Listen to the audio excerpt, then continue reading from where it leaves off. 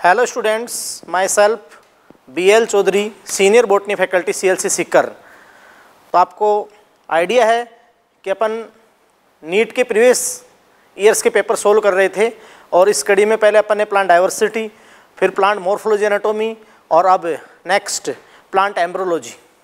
या जो NCERT sequence में नहीं 12th NCERT जो फर्स्ट चैप्टर और सेकंड चैप्टर है रिप्रोडक्शन इन ऑर्गेनिज्म और sexual reproduction in flowering plant, जो आजकल यानी एंशिएंट लैंग्वेज में। तो sexual reproduction flowering plant scoring topic है, बहुत इंटरेस्टिंग है और 4 to 5 क्वेश्चन हर ईयर उसमें से आ जाते हैं बहुत अच्छे से। तो स्टूडेंट्स कहाँ से ज़्यादा क्वेश्चन आते हैं? मेनली माइक्रोस्पोरोजेनेसिस, मेगास्पोरोजेनेसिस या पोलिनेशन 100% है। पोलिनेशन से 1 या 2 क्वेश्चन 100% आते हैं। यानी प्री फर्टिलाइजेशन इवेंट के बाद जो fertilisation and then post fertilisation में से जो एम्ब्रियो डेवलपमेंट है वो है एपोमिक्सिस है, वहाँ से क्वेश्चन आता है। तो स्टूडेंट्स अपन इसको सोल्व करें, कंटिन्यू करते हैं। तो first of all students question number 1, seed coat is not thin membranes, किसमें बीजावरण पतला झिल्ली में नहीं होता है? तो स्टूडेंट्स ये क्वेश्चन मॉर्फोलॉजी में अपन डिस्कस किया था, ये क्वेश्चन फ्रूट से रिलेटेड है। तो यहाँ पर आप देखें कि जो ग्राउंड नट है, ग्राउंड नट वो आप समझ रहे हैं कि लोमेंटम टाइप का फ्रूट है और ड्राई फ्रूट है। क्लियर? ड्राई फ्रूट हो गया। और उसके अलावा आप समझ रहे हैं कि जो ग्राम है वो लेग्यूम पोड है, लेग्यूम पोड, और ये भी ड्राई फ्रूट है, डेइसेंस है, और ये साइजोकार्पिक है। और मेज कैरियोप्सिस ये भी ड्राई फ्रूट है, कैरियोप्सिस टाइप का सिंपल ड्राई फ्रूट है, और ये इनडेइसेंस है यानी स्फुटित नहीं होता है। क्लियर? तो ये सारे ये तीनों ड्राई फ्रूट है। कोकोनट ये सिंपल फ्लैसी फ्रूट है और सिंपल फ्लैसी में ड्रूप फ्रूट का टाइप है, यानी जो मैंगो और कोकोनट होता है। तो कोकोनट के अंदर ये जो ड्राई फ्रूट्स होते हैं इनमें क्या होता है, स्पेशली जैसे कि मेज में जो कैरियोप्सिस है इसमें क्या होता है कि सीड कोट पेरिकार्प से फ्यूज होते हैं। और जो ड्राई फ्रूट्स हैं, ड्राई फ्रूट्स में आप समझ सकते हैं कि सीड कोट आप जानते हैं कि थिन होते हैं। क्लियर? मेम्ब्रेनस और थिन होते हैं, जबकि आप समझ रहे हैं कि जो फ्लैसी फ्रूट्स होता है कोको, इसमें ऐसा पॉसिबिलिटी नहीं है। तो according this question answer will be 4। Clear? Next question number 2, perisperm differs from endosperm इन, परिभ्रूणपोष भ्रूणपोष से कैसे भिन्न है? ये क्वेश्चन बहुत अच्छा है। Clear student? तो ध्यान दें कि पेरिस्पर्म यानी जो परिभ्रूणपोष होता है, डिफर फ्रॉम एंडोस्पर्म इन, वो भ्रूणपोष से कैसे भिन्न है? आपको पता है कि जिम्नोस्पर्म में तो एंडोस्पर्म बिफोर फर्टिलाइजेशन फॉर्म हो जाता है, फीमेल गैमेटोफाइट का पार्ट है जिम्नोस्पर्म एंडोस्पर्म जो एन होता है।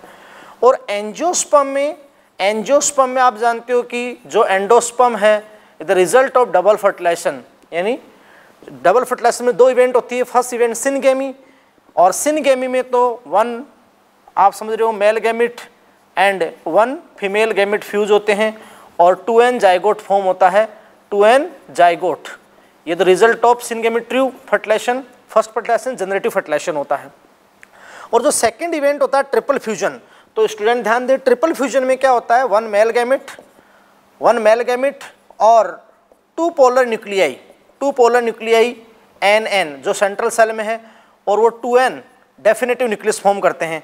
तो रिजल्ट आपका आता है PEN primary endosperm, PEN primary endosperm nucleus जो ट्रिप्लॉइड होता है। ट्रिपल फ्यूजन का रिजल्ट है प्राइमरी एंडोस्पर्म न्यूक्लियस।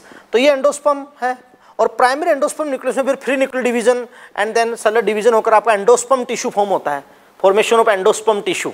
और एंडोस्पर्म टिश्यू क्या होता है, जब जाइगोट से एम्ब्रियो बनता है ड्यूरिंग एम्ब्रियोजेनेसिस तो कंज्यूम होता है, न्यूट्रिशन प्रोवाइड करता है, और कंज्यूम होकर वो कंप्लीट कंज्यूम हो जाए तो नॉन एंडोस्पर्मिक सीड होते हैं, और रिमेन रह जाए तो एंडोस्पर्मिक सीड होते हैं। यस और नो? जबकि अपन पेरिस्पर्म किसे कहते हैं कि जो आप समझ रहे हैं कि ओव्यूल में जो न्यूसेलस है, मैन न्यूसेलस, तो न्यूसेलस से ही डिफ्रेंशिएट होती है MMC।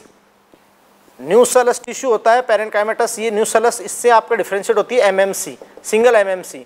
और स्पोरिक म्योसिस होता है तो 4 मेगास्पोर लीनियर टेट्राड बनता है और सिंगल मेगास्पोर फंक्शन रहता है, वो फॉर्म करता है फीमेल गैमेटोफाइट या embryo sex 7 cell 8 nuclei. Clear? और फिर आप जानते हो कि न्यूसेलस कंज्यूम हो जाता है, डिजेनरेटेड हो जाता है न्यूसेलस। अब कुछ प्लांट में क्या है, अगर न्यूसेलस भी रिमेन रह जाए, आफ्टर फर्टिलाइजेशन न्यूसेलस भी रिमेन रह जाए, तो वैसे सीड को अपन बोलेंगे, फर्टिलाइजेशन के बाद जब seed formation, embryo seed formation होगा, तो वैसे सीड को अपन बोलेंगे पेरिस्पर्मिक सीड। क्लियर? तो वो पेरिस्पर्म होता है और उसकी वो पेरेंट स्पोरोफाइट ही होता है, पुरानी बीजाणुयुक्त पीढ़ी होती है वो। क्लियर? तो रिमेन स्पोरोफाइट होता है, उसकी प्लोइडी 2n होती है। क्लियर? तो अब अपना क्वेश्चन पर अपन आते हैं कि पेरिस्पर्म डिफर फ्रॉम एंडोस्पर्म इन परिभ्रूणपोष भ्रूणपोष से कैसे भिन्न है।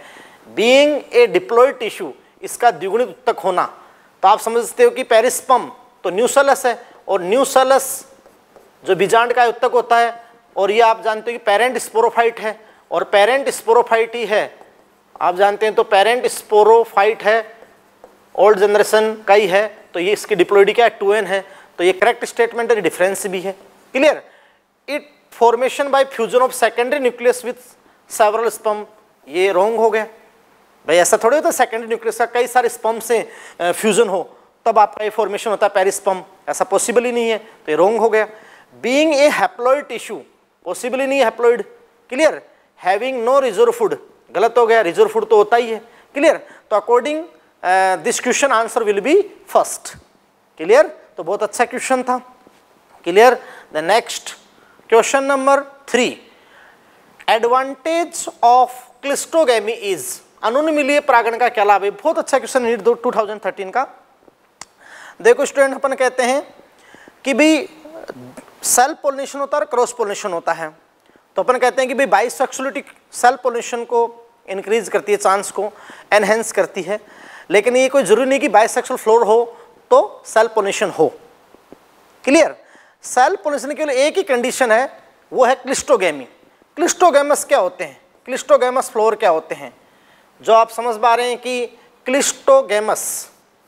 क्लिस्टोगैमस फ्लोर क्या होते हैं। तो जो क्लिस्टोगैमस फ्लोर हैं वो बाइसेक्सुअल फ्लोर होते हैं, और दे नेवर ओपन, वो कभी नहीं खुलते हैं, वो कभी नहीं खिलते हैं, मतलब उनकी बड कंडीशन होते हैं, एंथसिस नहीं होता है, नेवर ओपन, कभी नहीं खुलते हैं, कभी खिलते नहीं हैं। क्लिस्टोगैमस फ्लोर बाइसेक्सुअल होते हैं। तो इनसाइड जब बाइसेक्सुअल फ्लोर खिलते भी कभी नहीं है, तो आप समझ सकते हो कि 100% क्या होगा, सेल्फ पोलिनेशन होगा। It mean 100% obligate. एक ऐसा केस है जहां पर एक कंडीशन होती है ओब्लिगेट ऑटोगेमी। ओब्लिगेट ऑटोगेमी की एक ही कंडीशन है। क्लियर? ओब्लिगेट ऑटोगेमी, अविकल्पी स्वयुग्मन, जो 100% सेल्फ पोलिनेशन है। क्लियर? तो आप कहते हैं कि भाई ऐसी कंडीशन में क्या होता है, एनसीईआरटी में आपको सीधा लिख रखा है कि जो पोलन एजेंट्स हैं, आप जानते हैं पोलिनेटर्स हैं, परागणकर्ता कारक, जो पोलिनेटर्स हैं, चाहे वो एबायोटिक फैक्टर, विंड, और आप समझ रहे हैं यानी एयर और वाटर हो, और चाहे बायोटिक इंसेक्ट हो, उनकी कोई रिक्वायरमेंट नहीं होती है। और ये आपको लिख रखा है एनसीईआरटी ने कि बिना परागणकर्ता, बिना पोलिनेटर के ही आप जानते हैं कि सीड का बनना वो सुनिश्चित करते हैं। आप समझ रहे हैं कि सीड का बनना 100% वहाँ डिफाइन होता है। क्लियर? तो without in the help of pollinator, तो आप समझ रहे हैं कि नो डिपेंडेंस ऑन पोलिनेटर्स, परागण का निर्भरता नहीं, 100% करेक्ट है। विविपेरी मतलब ही नहीं है, और फिर हायर जेनेटिक वेरिएबिलिटी नहीं होगी क्योंकि सेल्फ पोलिनेशन है। मोर विगरस ऑप्शनिंग, अधिक प्रबल संतान नहीं होगी, सेल्फ है। क्लियर? तो according this question answer will be first. Clear? Next question number 4। तो स्टूडेंट आप ध्यान दें, question number 4, megasporangium is equivalent to, ये भी बहुत अच्छा क्वेश्चन है, नीट 2013 में फर्स्ट टाइम आया था, स्टूडेंट ने गलत किया था, गुरु बीजाणु धानी किसके समतुल्य है। तो मैं आपको पूरा ही यहाँ पर जितने भी आपके जो इक्विवेलेंट वर्ड हैं वो सारे मैं आपको बताता हूँ, एनालॉजी जो वर्ड हैं। फर्स्ट ऑफ ऑल मैं आपको फीमेल के बताता हूँ कि अपन एंजियोस्पर्म में एक वर्ड यूज करते हैं कार्पल या पिस्टिल, तो कार्पल जिसको अपन अंडप कहते हैं। क्लियर? तो अपन जैसे ये भी यूज कर सकते हैं, और अपन जिम्नोस्पर्म में तो अपन यूज टर्म करते हैं मेगा स्पोरोफिल, गुरु बीजाणु प्रण। क्लियर? अब अंडप के 3 भाग होते हैं, स्टिग्मा, स्टाइल, ओवेरी। क्लियर? और ओवेरी में ओव्यूल होते हैं, तो अपन यहाँ पर बात करते हैं ओव्यूल की। क्लियर? तो ओव्यूल का मीन होता है, मेगा स्पोरोफिल में आपकी होती है मेगा स्पोरेंजियम, और मेगा स्पोरेंजियम आप समझ सकते हैं जिम्नोसाप, इसको अपन बोल सकते हैं इंट्यूगमेंटेड mega sporangium. इंटीग्यूमेंटेड mega sporangium. Clear? तो ये ओव्यूल के हो गया। अब ओव्यूल में आप जानते हो न्यू सेल से megaspore mother cell, then sporic meiosis megaspore, linear tetrad, 3 degenerated. Clear? माइक्रोपाइला and से चैलेंजर पर फंक्शनल, वो फॉर्म करता है एम्ब्रियोसैक। क्या फॉर्म करता है? एम्ब्रियोसैक। एम्ब्रियोसैक तो यहाँ पर कहते हैं female gametophyte, female gametophyte, female gametophyte. Clear? First of all megaspore, megaspore फिर एम्ब्रियोसैक और फीमेल गैमेटोफाइट। क्लियर? और एम्ब्रियोसैक में जो एग सेल होती है, एग सेल, वो है फीमेल गैमेट, फीमेल गैमेट।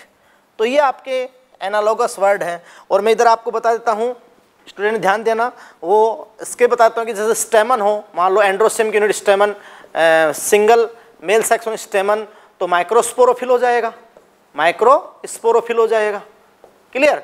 फिर आप जानते हो कि एंथर में, एंथर के अंदर जो पोलन सैक है तो माइक्रोस्पोरेंजियम हो जाएगा। फिर आप जानते हो कि पोलन सैक में पीएमसी है तो माइक्रोस्पोर मदर सेल हो जाएगा। फिर आप जानते हो कि पोलन ग्रेन तो मेल गैमेटोफाइट हो जाएगा। यस और नो? तो ये आपके एनालॉगस वर्ड होते हैं। तो यहाँ मेगास्पोरेंजियम इक्विवेलेंट टू, तो न्यूसेलस नहीं हो सकता, ओव्यूल ये 100% करेक्ट आंसर है सेकंड, और एम्ब्रियोसैक नहीं, फ्रूट नहीं। तो यहाँ पे आपका हो गया ओव्यूल कि मेगास्पोरेंजियम, आप जानते हो इंटीग्यूमेंटेड मेगास्पोरेंजियम क्या है? ओव्यूल के अकॉर्डिंग। तो ये क्वेश्चन बहुत इंपॉर्टेंट है और ये क्वेश्चन रिपीट भी हुआ है। क्लियर? तो according this question answer will be second. Clear? The next question number 5, which of the following statement is correct? निम्नलिखित में से कौन सा कथन सही है? क्लियर? तो एंडोथीसियम प्रोड्यूस द माइक्रोस्पोर, अंतथीसियम लघुजन उत्पन्न करती है? पॉसिबल ही नहीं है, क्योंकि ये तो एंथर की वॉल लेयर्स है। तुम्हें पता है कि एक पोलन सैक, एक परागधानी या एक माइक्रोस्पोरेंजियम लघुजाणुधानी की स्ट्रक्चर में पहले आपकी होती है वॉल लेयर। वॉल लेयर में एक कॉमन लेयर आपकी होती है एपिडर्मिस, एपिडर्मिस। उसके बाद आप जानते हो कि एंडोथीसियम, एंडोथीसियम, फिर आप जानते हो मिडिल लेयर, फिर आप जानते हो टेपिटम। तो ये तो वॉल लेयर्स होती हैं। क्लियर? जो आप समझ सकते हो कि प्रोटेक्शन भी करती हैं और डाइसेंस में हेल्प करती हैं। Clear? Epidermis, endothecium, middle layer, tapetum. और उसके बाद आप जानते हो कि स्पोरजिनस टिश्यू होता है, स्पोरजिनस टिश्यू। तो जो स्पोरजिनस टिश्यू होता है उससे आप पीएमसी, पोलन मदर सेल या माइक्रोस्पोर मदर सेल्स डिफरेंशिएट होती है। और each PMC undergo sporic meiosis. जब वो स्पोरिक म्यूसिस में जाती हैं तो आप समझ सकते हो कि माइक्रोस्पोर और फिर वो पोलन ग्रेन। क्लियर? तो आप समझ सकते हैं कि वो आपका माइक्रोस्पोरोजेनेसिस होता है, स्पोरजिनस टिश्यू की बात होती है। ये तो वॉल लेयर्स हैं। क्लियर? तो आप जानते हो कि ये जो आपका एंथर होता है, एंथर इस फॉर्म में देते हैं, तो ये यहाँ पर आपका स्पोरजिनस टिश्यू होता है। ये तो वॉल लेयर्स होती है। यहाँ तो एपिडर्मिस, एंडोथीसियम, मिडिल लेयर, फिर टेपिटम, फिर स्पोरजिनस टिश्यू होता है सेंटर पे। यस और नो? तो एंडोथीसियम प्रोड्यूस द माइक्रोस्पोर, ये रॉन्ग स्टेटमेंट हो गया 100%। Tapetum neurosis the developing pollen, tapetum विकसित और परागण पोषण कर देता है, 100% करेक्ट है। कि जो इनरमोस्ट लेयर होती है पोलन सैक की, टेपिटम, वही प्रोवाइड करती है ना, न्यूट्रिशन टू ग्रोइंग पीएमसी और पोलन ग्रेन, है ना। यानी लघु बीजाणु जनन के दौरान लघु बीजाणु को पोषण वही देती है। तो ये आपका करेक्ट स्टेटमेंट हो गया। क्लियर? ये करेक्ट है। और फिर आपका hard outer layer of pollen is called intine, wrong हो गया, क्योंकि जो पोलन ग्रेन होता है, पोलन ग्रेन के अंदर आउटर जो इस फॉर्म में ऑर्नामेंटेड, जो बहुत ही हार्ड और वेवी फॉर्म में, ये आपका होता है, ये एक्जाइन होता है, स्पोरोपोलेनिन, जो बहुत हार्ड होता है। जबकि ये जो बिल्कुल थिन आपका होता है वो पैक्टोसेलोजिक इंटाइन होता है। तो ये आपका रॉन्ग स्टेटमेंट हो गया। यस और नो? रॉन्ग स्टेटमेंट हो गया। Sporogenous tissue is haploid, wrong हो गया। स्पोरजिनस टिश्यू 2n होता है। फिर पीएमसी, पोलन मदर सेल, जो स्पोर मदर सेल आप जानते हो लास्ट सेल स्पोरोफिटिक 2n होती है। फिर स्पोरिक म्यूसिस बाद माइक्रोस्पोर क्या होते हैं? हैप्लॉइड होते हैं। यस और नो? तो आप समझ पा रहे हैं कि ये आपका मतलब रॉन्ग हो गया, ये भी रॉन्ग हो गया। तो according this question correct is second. तो according this answer will be second. 100% clear है ना? बहुत अच्छा क्वेश्चन है। Clear? Next question number 6, product of sex और रिप्रोडक्शन जनरली जनरेट्स। क्लियर? सामान्यतः लैंगिक जनन का उत्पाद क्या बनाता है? तो new new genetic combination leading to variation, नए आनुवंशिक संयुग जो विभिन्नताएं की ओर अग्रसर, 100% करेक्ट है। लार्ज बायोमास कोई मीन ही नहीं है। लॉन्गर वायबिलिटी ऑफ सीड, बीज की जीवनक्षमता उतना मीन नहीं है। प्रोलॉन्ग्ड डोरमेंसी, इसका भी उतना मीन नहीं है। तो आप समझ रहे हो कि जो सेक्सुअल प्रोडक्शन, जनरली आप जानते हो कि सेक्सुअल प्रोडक्शन में पेरेंट्स होते, मेल एंड फीमेल होते हैं, और गैमेट फॉर्मेशन भी होता है, गैमेटोजेनेसिस के थ्रू फिर गैमेट का फ्यूजन होता है। तो आप जानते हो जो न्यू ऑफस्प्रिंग होती है, प्रोजेनी होती है, वो विगर होती है और वो अपने पेरेंट्स से और अच्छी होती है। क्लियर? तो आप समझ रहे हैं कि वेरिएबिलिटी वहाँ पर जो होती है, तो उनको एनवायरनमेंट के प्रति एडेप्टिबिलिटी भी क्रिएट, एडेप्टिबिलिटी ये भी उसका है। तो according this question answer will be first. Clear? Next question number 7। तो डियर स्टूडेंट ध्यान दें, which one of the following statement is correct. मैं यहाँ बेटा इस सॉल्यूशन में आपको इतना दिमाग लगाना है कि ऑप्शन से कह सकते हैं, चारों ऑप्शन से और नया क्वेश्चन क्या बन सकता है, और एग्जाम बार बार क्वेश्चन कहाँ से अटैक हो रहा है। तो बहुत तरीके से आपको ध्यान देना है कि which one of the following statement is correct, निम्नलिखित खतरों में से कौन सा सही है। The seed in grasses is not endospermic, आप घासों के बीज भ्रूणपोषी नहीं होते हैं, गलत स्टेटमेंट है। क्योंकि आप जानते हो मोनोकोट के अंदर जो एंडोस्पर्म टिश्यू है कंप्लीटली कंज्यूम नहीं होता है, और वहाँ एंडोस्पर्मिक सीड होते हैं। क्लियर? तो आप समझ रहे हैं कि मोनोकोट है ग्रासेज और वहाँ एंडोस्पर्मिक होते हैं, तो रॉन्ग स्टेटमेंट हो गया। Mango is a parthenocarpic fruit, 100% wrong हो गया। मैंगो तो मोनोकार्पेलरी सुपीरियर ओवर से डेवलप होता है, ड्रूफ फ्रूट है, सिंपल फ्लैशी फ्रूट है, और आप जानते हो कि सरल और मतलब सरस फल है, और आप समझ सकते हो कि एक कांड पे ऊर्ध्वतनी मोनोकार्पेलरी सुपीरियर ओवरी से बनता है मैंगो, ट्री फ्रूट है। क्लियर? तो ये 100% आपका रॉन्ग हो गया। क्लियर? और ए proteins aleurone layer is present in मेज ग्रेन, ये करेक्ट, यस। और ए sterile pistil is called staminode, गलत है, क्योंकि स्टेराइल स्टेमन आपके स्टेमिनोड कहलाते हैं, पिस्टिल नहीं। क्लियर? ये बहुत अच्छा CBSE 9 में भी क्वेश्चन आया था स्टेमिनोड का, तो ये भी आपका क्या हो गया, रॉन्ग हो गया। तो according this question answer will be third. Clear? Next question number 8। तो स्टूडेंट ध्यान दें, जीटोनोगेमी इन्वॉल्व, सजात पुष्पी परागण में क्या होता है। बेटा जी मैं देखो आपको बता देता हूँ, यहाँ 3 टाइप पोलिनेशन में 3 टाइप के पर लेते हैं। पहले सेल्फ पोलिनेशन में सबसे इंपॉर्टेंट आपकी होती है जो 100% सेल्फ होता है, ऑटोगेमी। ऑटोगेमी जो प्रोसेस है, और फिर आपका होता है दूसरा geitonogamy, geitonogamy. Clear? And then फिर आपका होता है जीनोगेमी। क्या होता है अभी? जीनोगेमी। तो ये मैं क्लियर? तो ये 100% क्रॉस है, और ये 100% सेल्फ है। ये आप समझ सकते हो कि जेनेटिकली सेल्फ है बट इकोलॉजिकली क्रॉस है। ऑटोगेमी कब होती है? फर्स्ट ऑटोगेमी कब होगी? ऑटोगेमी कब होगी आप समझ सकते हैं कि जब फ्लोअर बाइसेक्सुअल हो, इट मीन दोनों जो सेक्स ऑर्गन हैं मेल एंड फीमेल उस सेम फ्लोर में हो, बाइसेक्सुअल हो। लेकिन बाइसेक्सुअल हो ऑटोगेमी कोई 100% तो नहीं है, लेकिन वो बाइसेक्सुअल होगा तो ही ऑटोगेमी होगी, वरना नहीं होगी। क्लियर? अब आप ध्यान दो, ऑटोगेमी क्या होती है कि when the pollen grain of A anther transfer to stigma to his same floor, मतलब it occur within A floor, एक ही फ्लोर की प्रोसेस है, एक ही फ्लोर के पराकोष से परागकण पोलन ग्रेन उसी फ्लोर की स्टिग्मा पर जाएं, ये तब ऑटोगेमी मानी जाएगी। क्लियर? अब मैं से कहता हूं कि मान लो फ्लोर यूनिसेक्सुअल है। अब फ्लोर यूनिसेक्सुअल है, लेकिन एक प्लांट पर दोनों टाइप के फ्लोर हैं, स्टेमिनेट फ्लोर भी है और इस पर पिस्टिलेट फ्लोर भी है। क्लियर? तो ये मोनोसिस प्लांट है।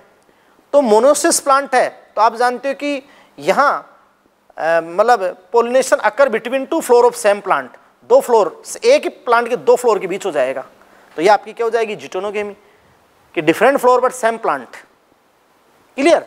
तो ये आपकी जीटोनोगेमी है। तो आप कहते हो कि भाई जीटोनोगेमी को अपन एक बात कहें कि भाई जो मोनोसिस प्लांट है वो ऑटोगेमी को प्रिवेंट करते हैं, रोकते हैं। ये अच्छा क्वेश्चन आता, मोनोसिस plant prevent autogamy but not geitonogamy, geitonogamy वहाँ हो जाएगी। क्लियर?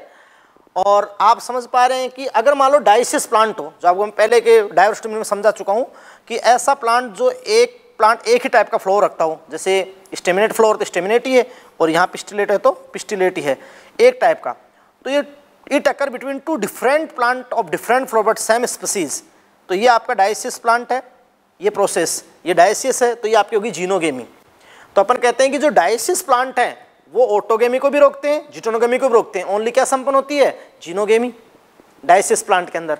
अब आप क्वेश्चन पे आ जाएं कि जिटोनोगेमी इन्वॉल्व, अब ये तो पूछा है कि जिटोनोगेमी होता क्या है, कि 2 फ्लोर की प्रोसेस है बट सेम प्लांट, 2 फ्लोर की प्रोसेस है बट सेम प्लांट, क्लियर। तो वही कह रहा है कि fertilisation of a flower by the pollen from another floor of the same plant, तो 100% ये करेक्ट है, क्लियर। कि जिटोनोगेमी होती क्या, ऑटोगेमी क्या है, विथ इन ए फ्लोर, एक ही फ्लोर की प्रोसेस है। जिटोनोगेमी क्या होती है, between 2 floor but same plant होना चाहिए। और जीनोगेमी क्या है, different plant different floor but same species होनी चाहिए, यस और नो। तो आप समझ पा रहे हैं। तो first 100% fertilisation of A floor by the pollen from the same floor, अगर सेम फ्लोर से हो जाएगा तब तो ऑटोगेमी हो जाएगी, क्लियर, ऑटोगेमी हो जाएगी। फिर आपकी क्या बात है, fertilisation of A floor by the pollen from A floor another plant same population, तो आपकी क्या हो जाएगी, जीनोगेमी हो जाएगी। मैंने सारे कंसेप्ट समझा दिए ना आपको। तो देखो ऑप्शन से कितने क्वेश्चन बन सकते हैं, आप ध्यान देना। फिर मैं आपकी बात करता हूँ कि fertilisation of A floor by the pollen from A floor of another plant belonging to distant population, तो वो पॉसिबल ही नहीं है, क्लियर। तो ये आपकी प्रोसेस हो गई कि ये किसको शो करता है, ऑटोगेमी को करता है, ये किसको करता है, जीनोगेमी को करता है। ये प्रोसेस वैसे पॉसिबल ही नहीं है। तो according this question answer will be first, क्योंकि आपको जिटोनोगेमी में क्या होता है वो पूछा है और जिटोनोगेमी में आपको कंसेप्ट बता दिया, तो आंसर क्या होगा, first, clear. Next question number 9, student ध्यान दें, pollen tablet are available in the market for, जो पराग टिक्कियाँ, आप जानते हो पराग टैबलेट हो या पोलन सिर्फ, जो पराग सिर्फ होती है मार्केट में उपलब्ध होती है। तो भाई आप जानते हो कि पोलन ग्रेन जो होते हैं बहुत न्यूट्रिएंट रिच होते हैं, बहुत अच्छा न्यूट्रिएंट उनमें होता है। तो बाज़ार के अंदर पराग टैबलेट जो एथलीट्स होते हैं और जो रनिंग हॉर्सेज होते हैं उनको उपलब्ध कराई जाती है। तो आप समझ रहे हैं कि इन विट्रो फर्टिलाइजेशन के लिए पॉसिबल ही नहीं है, ब्रीडिंग प्रोग्राम के लिए पराग टैबलेट का मतलब ही नहीं है, supplement food supplement as a food supplement. तो आप जानते हो कि जो एथलीट्स हैं और जो घोड़े होते हैं उनको प्रोवाइड कराई जाती है एज ए फूड सप्लीमेंट के फॉर्म में, क्योंकि वो न्यूट्रिएंट से भरपूर होती है। तो as a food supplement according this answer will be third, clear. एक्सिटिव conservation उसका मतलब ही नहीं है, क्लियर। तो according this answer will be third, yes और no, clear. Next question number 10, तो स्टूडेंट ध्यान दें, फंक्शन ऑफ फिलीफॉर्म एपरेटस 2, तंतु रूपी समुच्चय का क्या कार्य है भाई। आप अच्छे से पहले ये बताओ तंतु समुच्चय होता कहाँ है। तो आप समझ सकते हो ना कि एंजियोस्पर्म में जो फीमेल गैमेटोफाइट होता है, एम्ब्रियो सैक होता है, 7 सेल्ड 8 न्यूक्लियाई। आप अच्छे जानते हो यहाँ चैलेजल एंड पर 3 एंटीपोडल सेल होती है, 1 2 3 एन हैप्लॉइड होती है। और आप समझ सकते हो यहाँ एक एग सेल है, एग सेल, और 2 सिनर्जिड्स है, ये सिनर्जिड्स होती हैं, क्लियर। और आप समझ सकते हैं कि ये आपकी एक लार्जेस्ट सेल होती है, इसकी सेंट्रल सेल, जहाँ 2 पोलर न्यूक्लियाई हैं। तभी तो अपन कहते हैं कि न्यूक्लियस का अरेंजमेंट है 3 2 3 और सेल का अरेंजमेंट है 3 1 3, तो 7 सेल्ड 8 न्यूक्लियाई, ऐसी बात है स्टूडेंट्स। अब आप ध्यान देना कि यहाँ जो सिनर्जिड की कुछ आउटर ग्रोथ्स होती है, ऐसे सिनर्जिड सेल्स की जो आउटर ग्रोथ होती है उसको आप कहते हैं फिलीफॉर्म एपरेटस। ये जो फिलीफॉर्म सिनर्जिड सेल्स की आउटर ग्रोथ होती है फिलीफॉर्म एपरेटस, ये क्या करती हैं, केमिकल सिक्रेट करती हैं और वो पोलन ट्यूब को अट्रैक्ट करती हैं, यानी पोलन ट्यूब के मार्ग को प्रशस्त करती है, पोलन ट्यूब को दिशा निर्देशित करती है, डायरेक्शन उसको मतलब गाइड करती है, उसकी गाइड करती है, यस और नो। तभी तो आप जानते हो कि वो कीमोट्रोफिक मूवमेंट करती है, क्लियर। तो आप समझ रहे हो कि recognise the suitable polar stigma, उसका मीन ही नहीं, सिनर्जिड का वहाँ क्या मीन है, रिकॉग्नाइज सुटेबल पोलर स्टिग्मा, तो ये पॉसिबल नहीं है, clear. Stimulate division of generative cell, इसका भी मतलब नहीं उससे, क्लियर। और प्रोड्यूस नेक्टर, इसका वो तो फ्लोर का कैरेक्टर है, मतलब ही नहीं है। Guide the entry of pollen tube, है ना, पोलन ट्यूब की एंट्री को निर्देशित करेगी, चाहे वो कहीं से भी है, चाहे लेजोगेमी हो, चाहे मीजोगेमी हो, चाहे पोरोगेमी हो, वो पोलन ट्यूब की एंट्री को निर्देशित करेगी। तो ये उसका क्या होगा, फंक्शन होगा। According this question answer will be 4, clear. Next, clear. तो क्वेश्चन नंबर 11, ध्यान दे बेटा, non albuminous seed is produced in, albumin रहित बीज किसमें उत्पादित होते हैं। तो आप समझ रहे हैं कि यहाँ पर नॉन एंडोस्पर्मिक सीड की बात हो रही है स्टूडेंट्स। तो नॉन एंडोस्पर्मिक सीड की बात हो रही है, वो मैं कह रहा था कि भी मोनोकोट होते हैं तो जाइगोट से एम्ब्रियो फॉर्म होता है तो एंडोस्पर्म टिश्यू कंप्लीटली कंज्यूम नहीं होता है, वो एंडोस्पर्मिक सीड होते हैं, ऑर्किड को एक्सेप्शन एक दो को छोड़ के। और जो अपन कहते हैं कि डाइकोट सीड होते हैं जनरली अपन बात है नॉन एंडोस्पर्मिक, क्योंकि कंप्लीट एंडोस्पर्म कंज्यूम हो जाता है। क्लियर। अब यहाँ से आपसे ये पूछा है कि नॉन एंडोस्पर्मिक कौन, तो मेज मोनोकोट है, एंडोस्पर्मिक है, व्हीट भी मोनोकोट है, एंडोस्पर्मिक है। क्लियर। और ये डाइकोट होते हुए एंडोस्पर्म, कैस्टर अरंडी ये भी एंडोस्पर्मिक है। बट जो पी मटर है, मटर डाइकोट है, पी फाबेसी फैमिली से है और इसमें कंप्लीट एंडोस्पर्म कंज्यूम हो जाता है, तो पी नॉन एंडोस्पर्मिक है, नॉन एल्बुमिनियस है। According this question answer will be 4। Clear. Next question number 12 है, which one of the following statement is not true, निम्न में से कौन सा एक कथन सत्य ही नहीं। Clear, not true. तो first of all, honey is made by बीज bye digesting pollen collected from flower.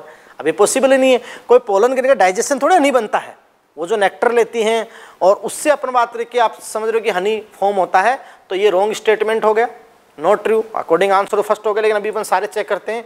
Pollen grain are rich in nutrient and they are used in the form of tablet and सिर्फ, तो 100% सही है कि market में जो pollen tablet या सिर्फ बनाई जाती है, क्यों, क्योंकि वो रिच इन न्यूट्रिएंट होता है। तो ये आपका स्टेटमेंट करेक्ट है, सेकंड करेक्ट है, ये रॉन्ग स्टेटमेंट है, सेकंड करेक्ट स्टेटमेंट है, फर्स्ट रॉन्ग है। क्लियर। फिर आप देखो statement third, pollen grain of some plant cause serve allergic and bronchial applications in some people. आप जानते हो कि पराग एलर्जी, पार्थेनियम। क्लियर। तो ये 100% करेक्ट है, ये भी करेक्ट है स्टेटमेंट। फिर देखो, the floor pollinated bye flies and bats secret fall order to attract them. तुम जानते हो कि जो मक्खियों से या चमगादड़ परागित होते हैं वो मतलब बदबूदार स्मेल देते हैं, तो ये भी आपका क्या है, करेक्ट है। क्लियर।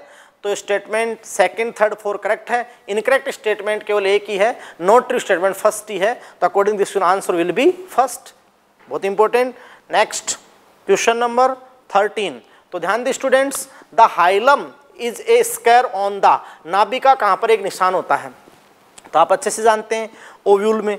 अगर आप एनाट्रोपस ओव्यूल की बात करें तो ये आपका एनाट्रोपस ओव्यूल होता है। एनाट्रोपस जो 180 डिग्री पर इन्वर्टेड होता है, एनाट्रोपस होता है। ये इंटीगुमेंट है, ये आउटर इंटीगुमेंट है और ये प्लेसेंटा है, ये प्लेसेंटा, ये फिनिकल है, ये नाभिका हाइलम है।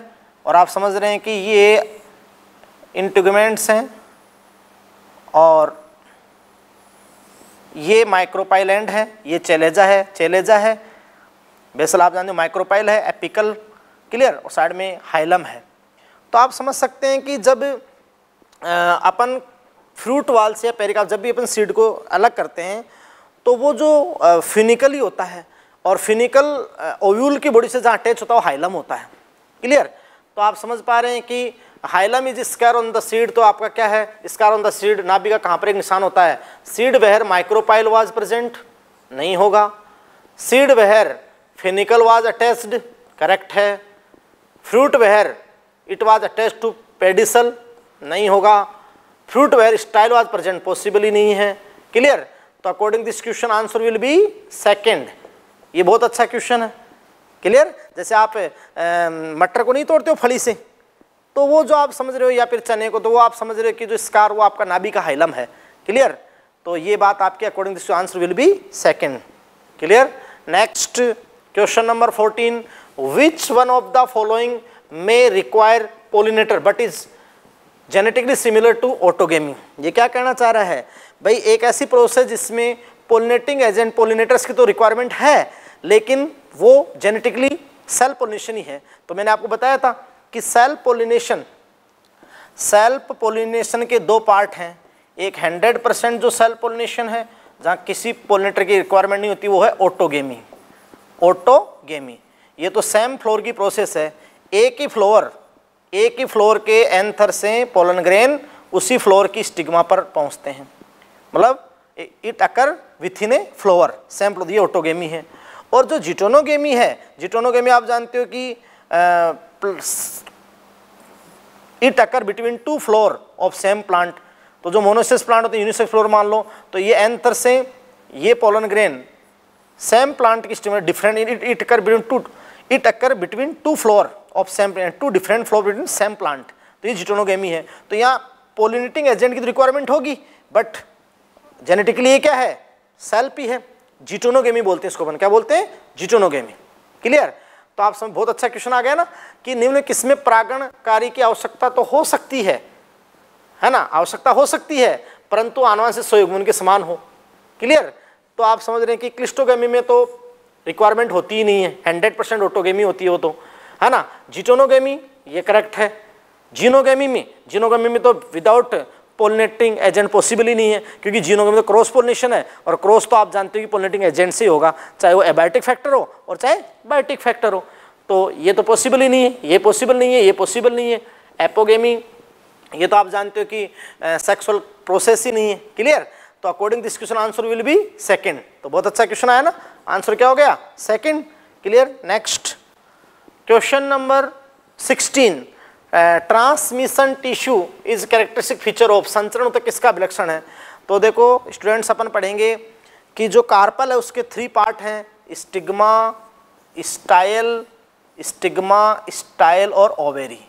तुम्हें पता है कि जो स्टिग्मा है, स्टिग्मा ये आप जानते हो कि पोलन ग्रेन के लिए लैंडिंग प्लेटफॉर्म है। ये पोलन ग्रेन के लिए क्या है बेटा जी, लैंडिंग प्लेटफॉर्म है। तो यहाँ तो पोलन ग्रेन पहुँचेंगे, ये पोलन ग्रेन, फिर पोलन ट्यूब बनेगी। तो ये जो स्टाइल होती है, स्टाइल ये जनरली सिंगल होती है, तो स्टाइल है। अब स्टाइल 2 टाइप में है, एक होलो टाइप स्टाइल होती है, होलो टाइप स्टाइल। क्लियर। मोनोकोट्स में तो ये तो होलो टाइप स्टाइल होगी, तो पोलन ट्यूब इजीली चली जाएगी। एक आपकी होती है सॉलिड टाइप स्टाइल, सॉलिड। तो यहाँ पे आपके टिश्यूज होते हैं, यहाँ पर आपके टिश्यूज होते हैं, इनको आप कहते हो ट्रांसमिशन टिश्यू, संचरण ऊतक, ट्रांसमिशन टिश्यू। क्लियर। ये आपकी हो गई सॉलिड स्टाइल, सॉलिड स्टाइल हो गई, सॉलिड स्टाइल हो गई। तो यहाँ क्या करती है कि जो पोलन ट्यूब होती है वो पोलन ट्यूब पैक्टिनेज और सेलुलोज सिक्रेट करती है, और फिर वो यहाँ से सेलुलोज पैक्टिन की हेल्प से वो डिग्रेडेट करती जाती है, इन टिश्यूज़ को डिग्रेडेट करती जाती है, और वो पोलन ट्यूब पर फिर आगे बढ़ती है। तो यहाँ से टिश्यूज़ क्या होते हैं, डिग्रेडेड होते जाते हैं। ये सॉलिड, ये सॉलिड स्टाइल है। तो आप समझ दें कि वेट स्टिग्मा नहीं है, होलो स्टाइल नहीं है, सॉलिड स्टाइल। तो answer will be third. Clear. और ड्राई स्टिग्मा पॉसिबल ही नहीं, तो according this answer will be third. Clear. तो ये बहुत अच्छा क्वेश्चन था। क्वेश्चन नंबर 17, तो देखो filiform apparatus is characteristic feature of, तंतुरूपी उपकरण किसका विलाक्षणिक है।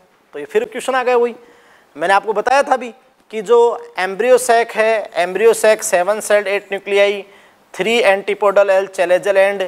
क्लियर।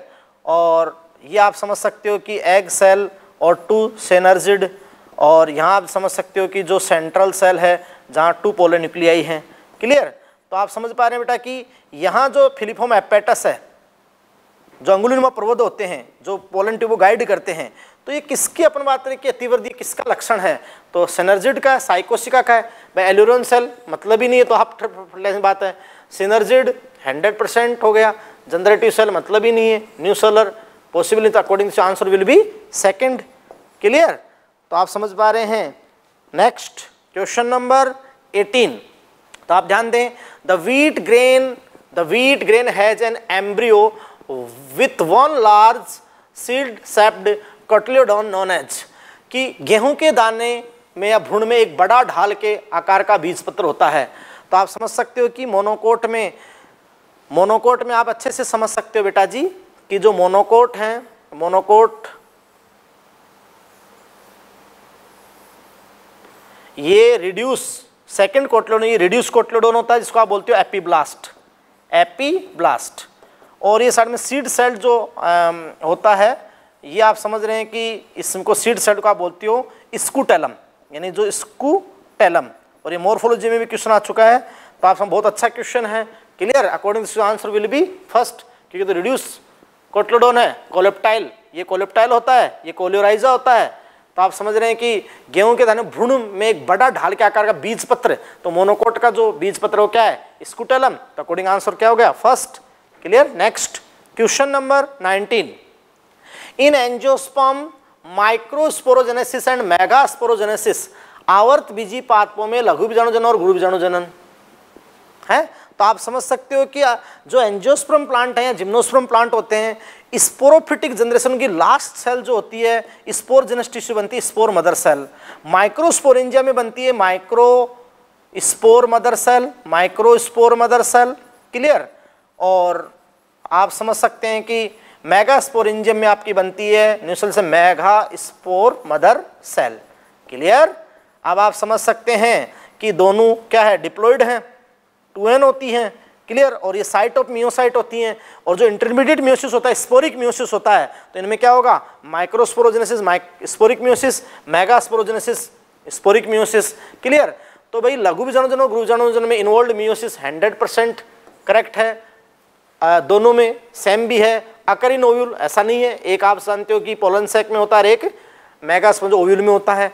अकरिन एंथर ऐसा ही पॉसिबल नहीं है। Form gamete without further division, ये गलत हो गया, क्लियर। तो according this question answer will be first, clear, first answer होगा, क्लियर। Next question number 20। तो स्टूडेंट ध्यान दें, which of the following pair is not correctly match, इनमें से कौन सा युग्म सही सुमेलित नहीं है, जो मिल रहा नहीं है, क्लियर। तो बाइनरी फिजन सार्गासम, सार्गासम ब्राउन एल्गी है, वहाँ फिलामेंटस फॉर्म में बाइनरी फिजन नहीं, फ्रेगमेंटेशन होगा, यस। तो ये रॉन्ग हो गया, क्लियर। अब आगे देख लेते हैं, कोनिडिया पेनिसिलियम, जानते हो एस्कोमाइसिटीज का मेंबर है पेनिसिलियम।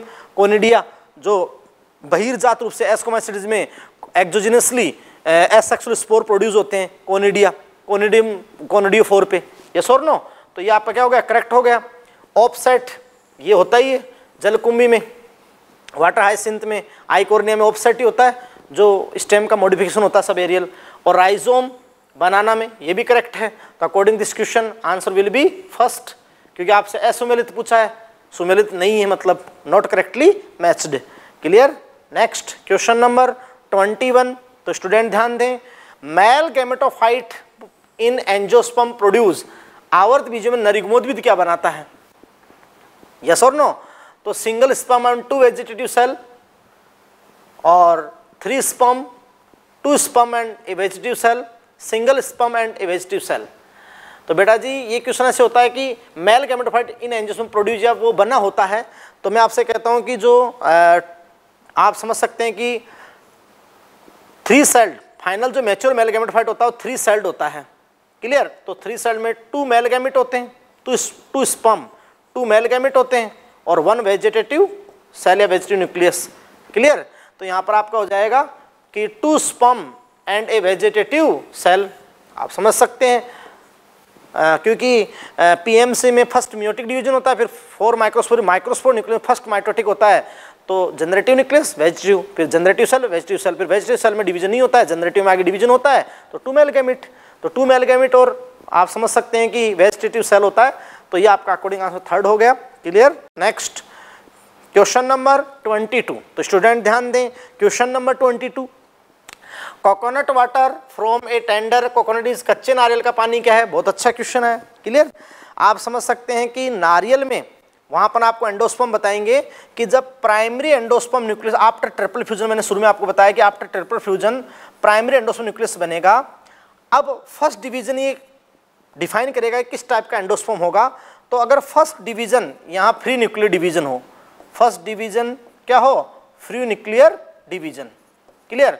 फ्री न्यूक्लियर डिवीजन हो तो आप जानते हो कि यहाँ 2 न्यूक्लियाई बन जाएंगे, फ्री न्यूक्लियर डिवीजन हो तो यहाँ पर कितने 2 न्यूक्लियाई बन जाएंगे, और अब 2 न्यूक्लियाई बन गए, अब फिर मैनी डिवीजन हो जाएंगे तो कई सारे न्यूक्लियस बन जाएंगे, तो ये न्यूक्लियर एंडोस्पर्म होगा। और अगर फर्स्ट नॉर्मल डिवीजन हो जाए, इट मीन यहाँ तो ओनली कैरियोकाइनेसिस है, नोट्स फिर एक साथ जाकर बाद में यहाँ साइटोकाइनेसिस हो रहा है, क्लियर। और जो नॉर्मल डिवीजन होता है उसमें आप जानते हो कि फर्स्ट डिवीजन नॉर्मल हो जाए, कैरियोकाइनेसिस देन साइटोकाइनेसिस, तो सेलुलर टाइप होता है, क्लियर। लेकिन आपको पता होना चाहिए डियर स्टूडेंट्स कि जो कोकोनट होता है, कोकोनट के अंदर आपको पता होना चाहिए कि कोकोनट की जो ये वाइट यहाँ पर वाल होती है वो आप समझ सकते हो कि सेलुलर एंडोस्पर्म है, और इनसाइड जो फ्री न्यूक्लियर और जो कोकोनट का पानी होता है, नारियल का दूध होता है, कोकोनट मिल्क होता है, वो आपका न्यूक्लियर एंडोस्पर्म है। क्या है, न्यूक्लियर। तो कोकोनट में सेलुलर भी होता है जो व्हाइट पार्ट होता है, और जो लिक्विड होता है उसको अपन बोलते हैं न्यूक्लियर एंडोस्पर्म। तो अब अपन कोकोनट वाटर आपसे पूछा है, तो inner most layer of the seed coat गलत हो जाएगा, डिजेनरेटेड न्यूसेलस गलत हो जाएगा, इमेच्योर एम्ब्रियो पॉसिबल ही नहीं है, फ्री न्यूक्लियर एंडोस्पर्म, तो यहाँ पर क्या हो गया, मुक्त केंद्रीय भ्रूणपोष, यस और नो। देन नेक्स्ट,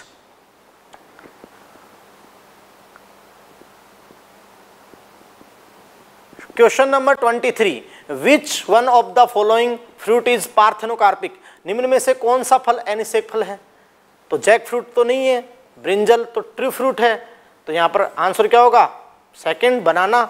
आपको भी पता है कि बनाना जो होता है नेचुरल पार्थेनोकार्पिक, क्लियर, सीडलेस आप जानते हो बनाना, तो वो 12th में जगह जगह आपको एग्जाम्पल दे रखा है, क्लियर है, और ये सूडो फ्रूट है बट एनिसेक फल नहीं है, तो आप एप्पल, क्लियर।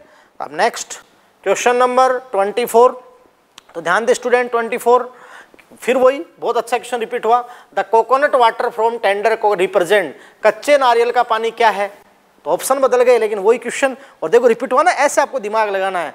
तो फ्लैसी मीजोकार्प नहीं है, कि पानी थोड़ा ही है, पहले जो जट्टा होती है ना, कोयर होती है, कोयर वो आपका मीजोकार्प होता है, और फिर जो स्टोनी एंडोकार्प होता है, और जो कोकोनट में एंडोस्पर्म एडिबल होता है, तो जो व्हाइट पार्ट होता है वो भी एंडोस्पर्म होता है, लिक्विड होता है वो भी एंडोस्पर्म होता है, clear.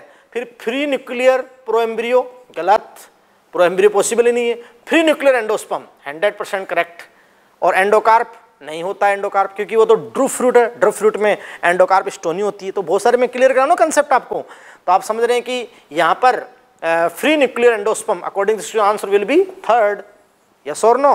Next question number 25, question number 25, तो ध्यान दें, which of the following statement is not correct, निम्नलिखित में से कौन सा कथन सत्य नहीं है, क्लियर।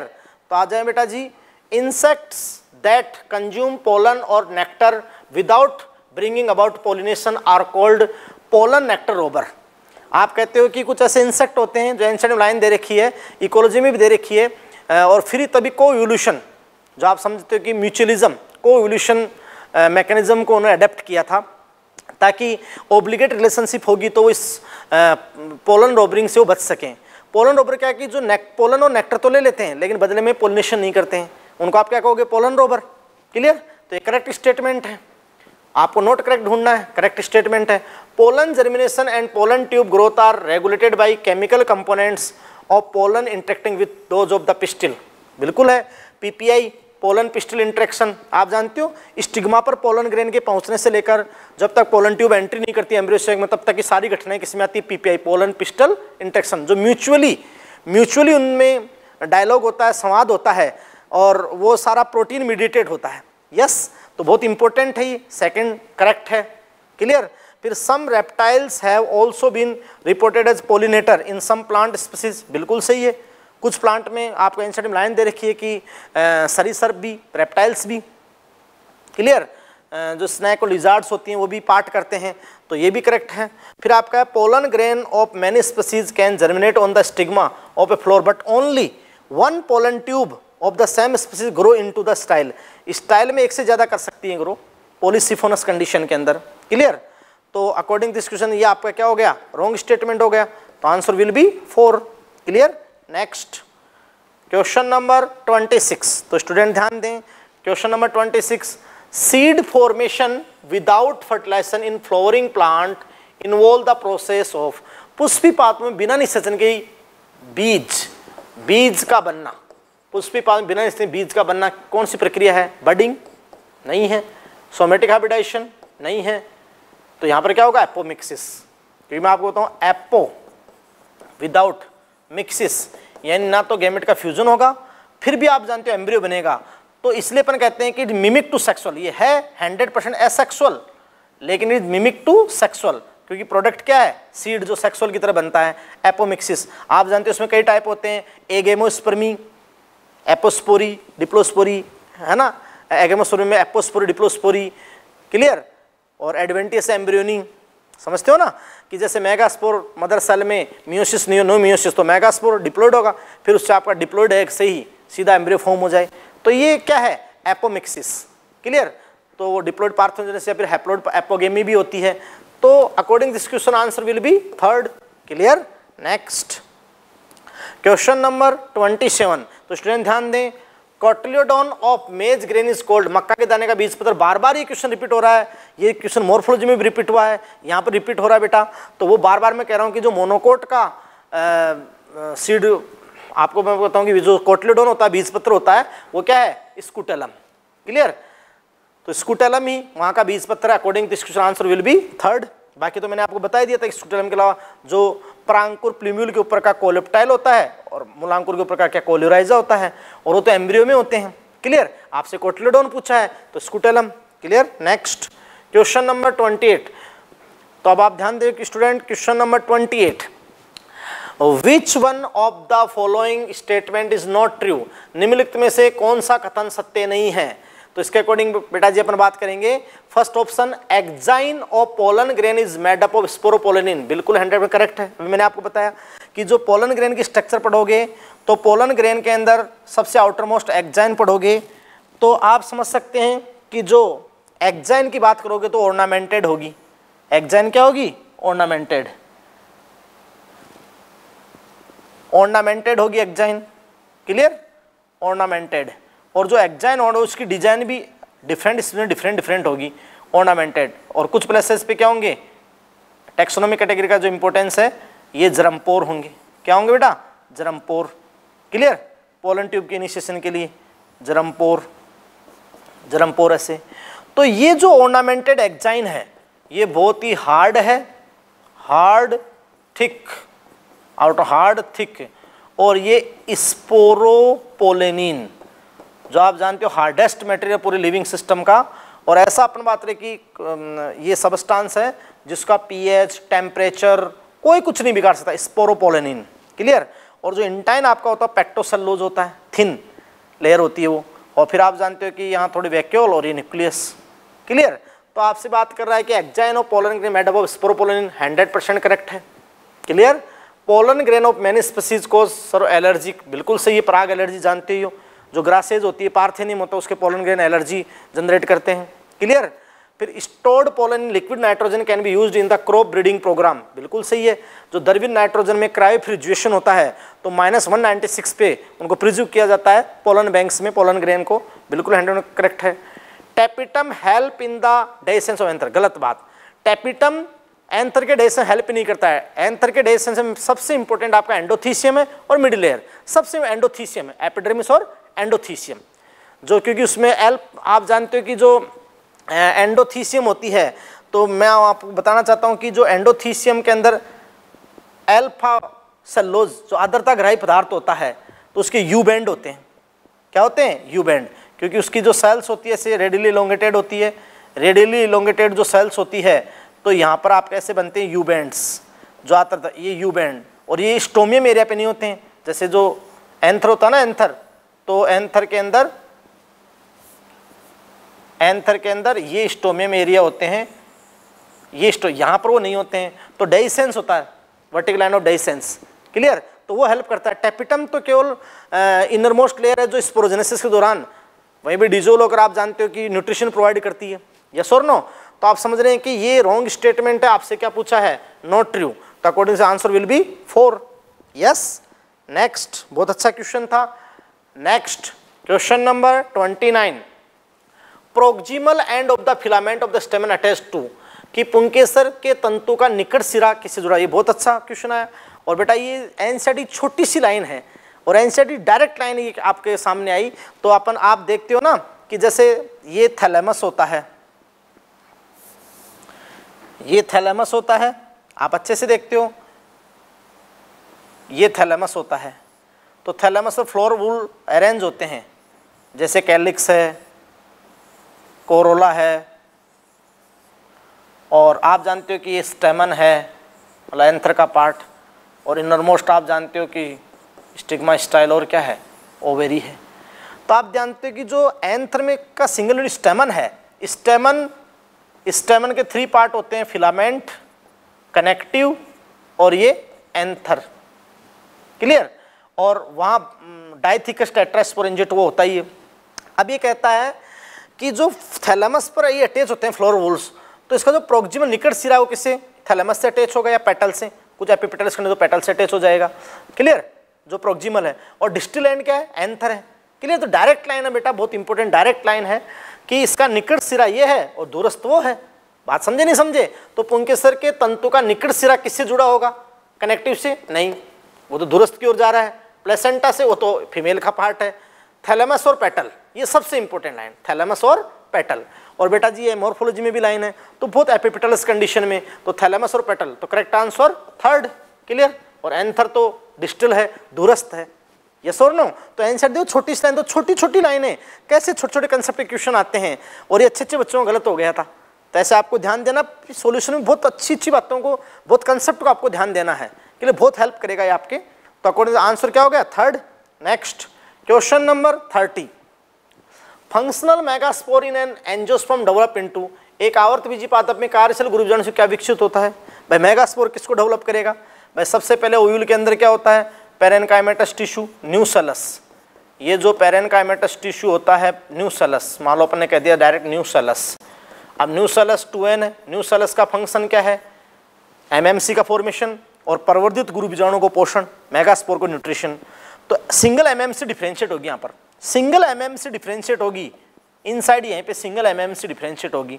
तो वो सिंगल एमएमसी डिफरेंशिएट होगी 2n, उसमें स्पोरिक म्यूसिस होगा, तो 4 मेगास्पोर बनेंगे। आप जानते हो कि 4 मेगास्पोर बनेंगे, लीनियर टेट्राड बनेगा, ओनली लीनियर टेट्राड। तो 3 तो डिजनरेट हो जाएंगे माइक्रोपैलर एंड वाले, और एक सिंगल फंक्शनल रहेगा आपका किस एंड वाला? चैलेजल एंड वाला। वो सिंगल मेगास्पोर ही फ्री न्यूक्लियर डिवीजन करेगा, और फ्री न्यूक्लियर डिवीजन करके 2 न्यूक्लियाई, वो पहले आप समझ रहे हो कि जैसे फ्री न्यूक्लियर डिवीजन करेगा, तो ये फ्री न्यूक्लियर डिवीजन करेगा तो 2 न्यूक्लियाई, फिर इनकी मूवमेंट हो जाएगी और ये पोल्स पे चले जाएंगे, फिर आगे फ्री न्यूक्लियर डिवीजन होगा तो 4 न्यूक्लियाई, फिर आगे फ्री न्यूक्लियर होगा तो 8 न्यूक्लियाई, और रीअरेंजमेंट होगा तो फिर 3 to 3। बात को समझे? तो क्या फॉर्म करेगा? एम्ब्रियो सेक, 7 सेल्ड और 8 न्यूक्लियाई। मेगास्पोर क्या फॉर्म करेगा? एम्ब्रियो सेक, फीमेल गेमेटोफाइट बनाएगा। भाई माइक्रोस्पोर मेल गेमेटोफाइट बनाता है, मेगास्पोर फीमेल गेमेटो, एम्ब्रियो सेक। तो एंडोस्पर्म वो तो आफ्टर फर्टिलाइजेशन की बात है, एम्ब्रियो वो तो पोस्ट फर्टिलाइजेशन की बात है, ओव्यूल तो ऑलरेडी है, तो एम्ब्रियो सेक, ओव्यूल के इनसाइड तो वो बनेगा ही, तो एम्ब्रियो सेक। तो according this answer will be second, बहुत important. Next question number 31, attraction and reward are required for, समूहक और परत किसके लिए आवश्यक होते हैं बताना। भाई देखो पोलिनेशन के अंदर जो एयर पोलिनेशन होता है, या उसको आप कहते हो एनिमोफिली, और वाटर के द्वारा पोलिनेशन होता है हाइड्रोफिली, तो वो तो एबायोटिक फैक्टर, वहाँ तो रिवार्ड की रिक्वायरमेंट ही नहीं है। लेकिन अगर बायोटिक एजेंट अगर हो, पोलिनेटर में बायोटिक एजेंट, अब वो एनिमल्स होते हैं, इंसेक्ट भी हो सकते हैं और अदर भी हो सकते हैं एनिमल, तो आप समझते हैं वहाँ रिवार्ड की रिक्वायरमेंट है।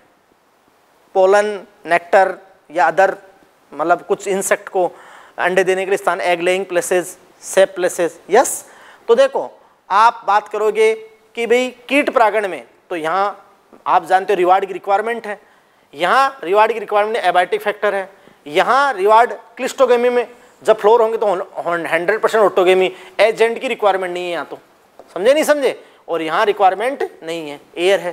तो according this question answer will भी क्या हो जाएगा? First. Yes. Next question number 32, the morphological nature of the edible part of coconut, नारियल के खाने वाले भाग की रूपात्मक प्रकृति क्या है? भाई खाने वाला भाग क्या होता है नारियल के, बार बार बता रहे हैं, ड्रूप फ्रूट है, एंडोस्पर्म है, सीधी सी बात है। कोटलेडोन नहीं है, एंडोस्पर्म है, ये नहीं है, ये नहीं है। Yes, according this answer will be second. Clear? Next question number 33, तो बेटा ध्यान से सुने, offset are produced by, offset किसके उत्पादित होता है? आप भी जानते हो ऑफसेट जो वाटर हाइसिंथ होती है, आइकोर्निया होती है, तो आप समझते हो कि भाई पार्थेनोकार्पी नहीं, क्योंकि वेजिटेटिव रिप्रोडक्शन है ना, पार्थेनोजेनेसिस नहीं, माइटोटिक डिवीजन, तो किससे प्रोड्यूस होता है? माइटोटिक डिवीजन से। क्लियर?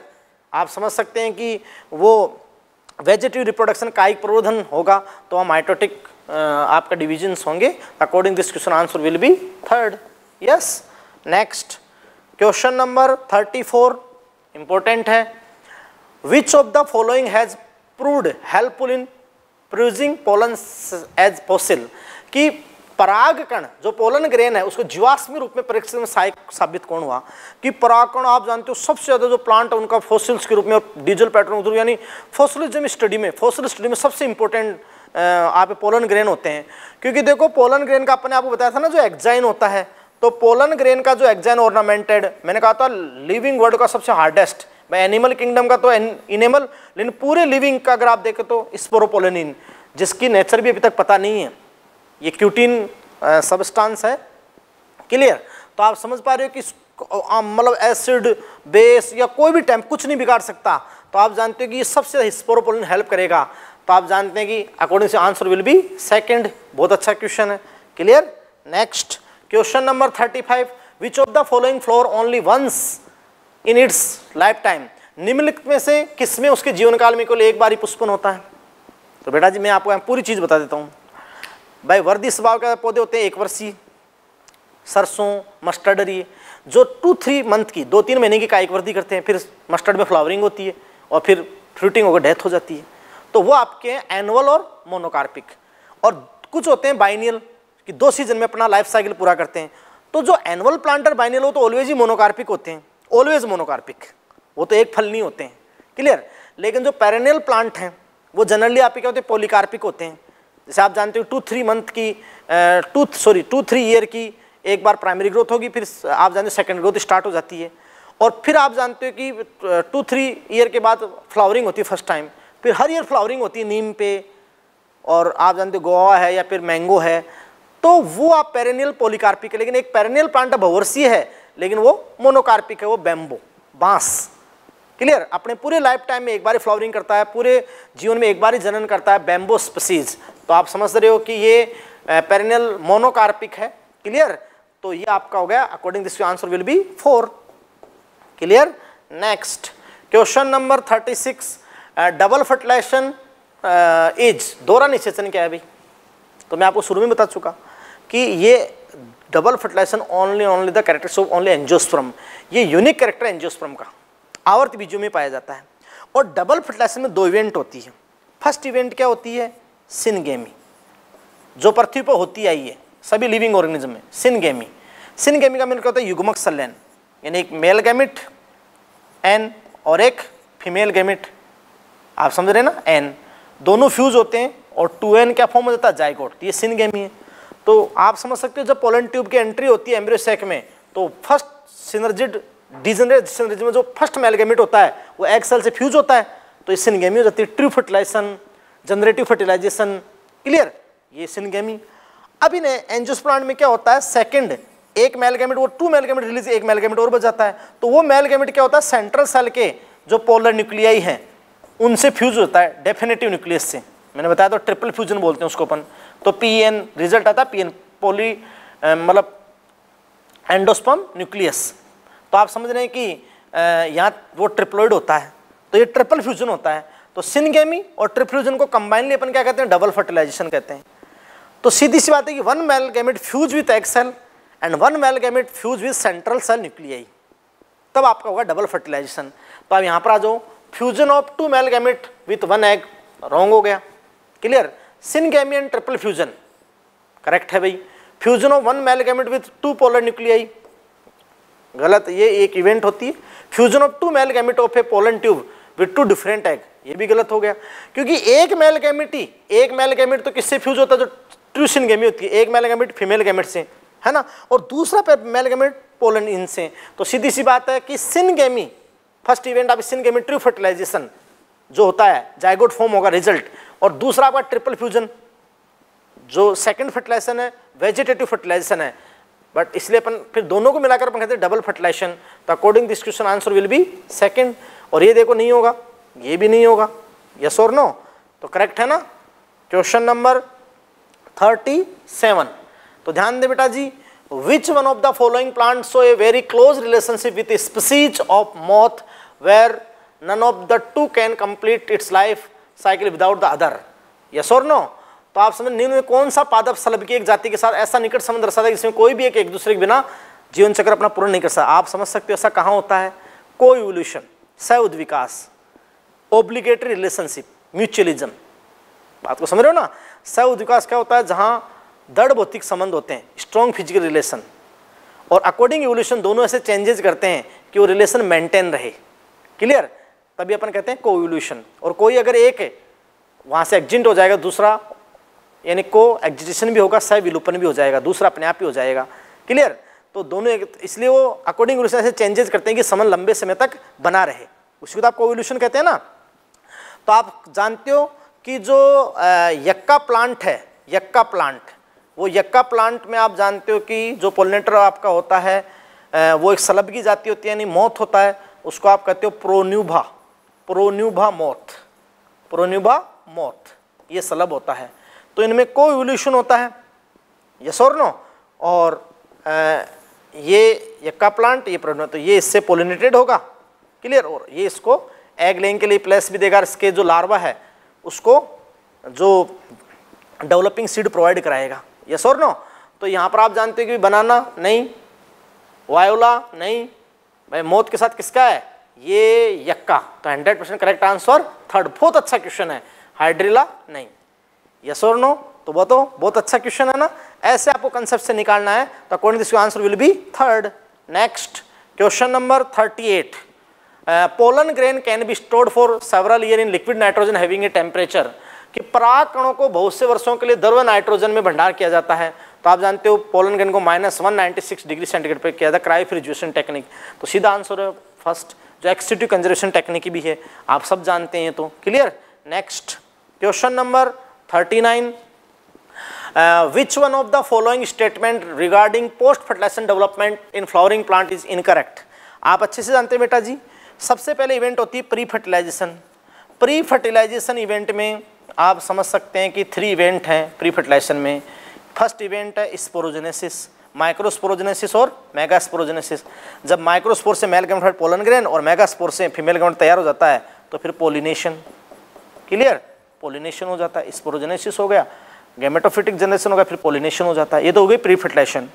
फिर जैसे ही पोलिनेशन होता है फिर फर्टिलाइजेशन इवेंट आती है, तो डबल फर्टिलाइजेशन, ट्रिपल फ्यूजन हो जाता है। और आफ्टर फर्टिलाइजेशन तुम्हें पता है कि जाइगोट किस में कन्वर्ट होता है? एम्ब्रियो में। तो ये आपका हो गया एम्ब्रियोजेनेसिस। जाइगोट किस में कन्वर्ट होता है? एम्ब्रियो में, जो सिनगेमी का रिजल्ट है। और जो पीएन ट्रिपल फ्यूजन का रिजल्ट है तो एंडोस्पर्म टिश्यू में, और ओव्यूल किस में? सीड में। तो सीधी सी बात है, central cell develop into endosperm, सही बात है। क्लियर? और ओव्यूल्स डेवलप इनटू, गलत बात। ओव्यूल भ्रूणकोष नहीं बनाएगा, मेगास्पोर बनाएगा। ओव्यूल तो सीड बनाएगा। ओवेरी डेवलप इनटू फ्रूट, सही बात है, फर्टिलाइज ओवरी फ्रूट बनेगी। जाइगोट डेवलप इनटू एम्ब्रियो, ये भी सही बात है। और सीधी सी बात है कि जाइगोट इनसाइड एम्ब्रियो फॉर्म करता है तो एंडोस्पर्म टिश्यू वहां बनता ही है, साथ में ओव्यूल सीड और ओवेरी क्या? फ्रूट। समझे कि नहीं समझे? तो यहां पर बात रही कि ओव्यूल थोड़े एम्ब्रियोसैक बनाएगा, ओव्यूल के इनसाइड न्यूसेलस से मेगास्पोर इनसाइड एम्ब्रियोसैक बनेगा, यस और नो। तो ये आप जानते हो कि इनकरेक्ट हो गया। Clear? According this answer will be second. Second है ना भाई, ओव्यूल डेवलप इनटू एम्ब्रियोसैक, ये गलत बात होगी। क्लियर? तो next question number 40, in some plant the female gamete develop into the embryo without fertilisation, this phenomenon is known as, कि कुछ पादपों में मादा युग्म बिना निषेचन के भ्रूण में परिवर्तित हो जाता है। इस घटना को आप क्या कहेंगे? सिनगेमी? नहीं, ये तो आप जानते हो कि मेल गैमेट और फीमेल गैमेट फ्यूजन है। क्लियर? ऑटोगेमी? नहीं कहेंगे, ये भी नहीं कहेंगे। पार्थेनोजेनेसिस? तो आप क्या कहोगे? पार्थेनोजेनेसिस। एपोगेमी? जैसे मान लो कि हैप्लॉइड एग विदाउट फर्टिलाइजेशन ही आप एम्ब्रियो में कन्वर्ट हो जाए तो पार्थेनोजेनेसिस ही है, एपोगेमी है। क्लियर? तो according this answer will be second. Next question number 41, तो ध्यान दें student, what is the fate of the male gametes discharge in the synergid, कि सहायक कोशिका में जो नरयुग्मक छोड़ दिए गए 2 मेल गैमेट, तो फर्स्ट मेल गैमेट तो आपको पता ही है कि फर्स्ट मेल गैमेट तो फ्यूज होता है एग सेल से, तुरंत एग सेल से। तो ये मेल गैमेट किससे फ्यूज होगा? एग सेल से। तो उसको आप कहते हो सिनगेमी। सिनगेमी का हो गया आप। क्लियर? सिनगेमी। रिजल्ट क्या आएगा? जाइगोट। और सेकंड मेल गैमेट किससे होगा? सेंट्रल सेल पोलिन्यूक्लियस से, ताकि ट्रिपल फ्यूजन हो, यस और नो। तो यहां दिया गई 1 fuse with the egg, other fuse with synergid nucleus, गलत हो गया। 1 fuse with the egg and other fuse with central cell nucleus, 100% correct है। और 1 fuse with the egg other degenerated in synergid, गलत है। और all fuse with the egg, गलत है। तो बहुत अच्छा क्वेश्चन पहले भी रिपीट हो चुका है। Answer will be second, 1 fuse with the egg and other fuse with the central cell nuclei, yes और नो। तो ये अब स्टूडेंट आप समझ सकते हैं कि ये पूरा अपना एम्ब्रियोलॉजी का सेक्सुअल रिप्रोडक्शन फ्लावरिंग प्लांट का एक सॉल्यूशन हुआ। बहुत अच्छा टॉपिक है, बहुत कंसेप्चुअल है, तो बहुत अच्छे से आप स्टडी करें। और नेक्स्ट इसके बाद अपन आपको कराएंगे बहुत स्कोरिंग टॉपिक मेरे द्वारा, आपका होगा इकोलॉजी। क्लियर? उसमें 100 क्वेश्चन है स्टूडेंट्स। क्लियर? तो CLC इस मुहिम का आप साथ दें, इस वीडियो को अधिक से अधिक देखें, शेयर करें और स्टूडेंट की हेल्प करें, चैनल को सब्सक्राइब करें, यूट्यूब चैनल को सब्सक्राइब करें और कोई भी बात हो तो आप हमारे हेल्पलाइन पर हमारे नंबर हैं। Clear? My self BL Chaudhary, senior botany faculty CLC, seeker. Thank you very much.